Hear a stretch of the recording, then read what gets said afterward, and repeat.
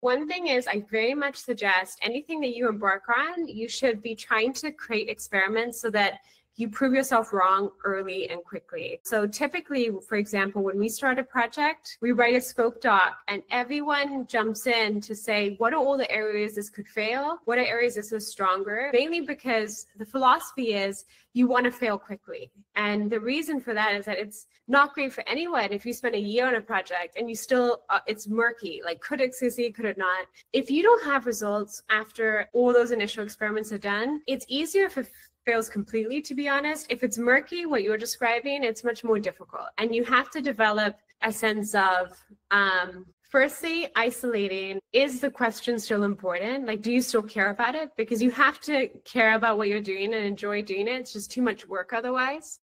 If you're still enjoying it, keep pushing. You know, some of research is stubbornness and you need a sense of perseverance to get through.